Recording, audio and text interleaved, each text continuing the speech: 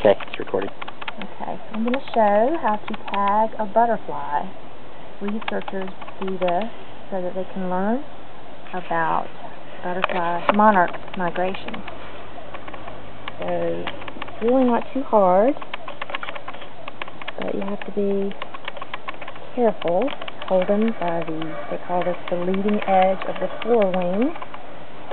I call it the shoulders.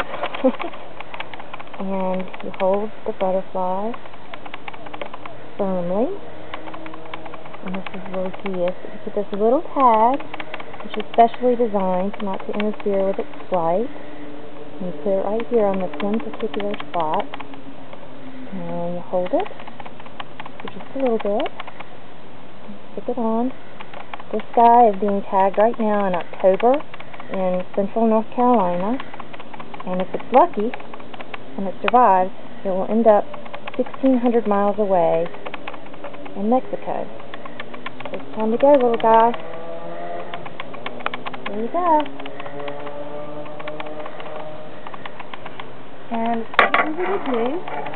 And your tag gets tracked online. This is the information if you want to learn more about monarch tagging.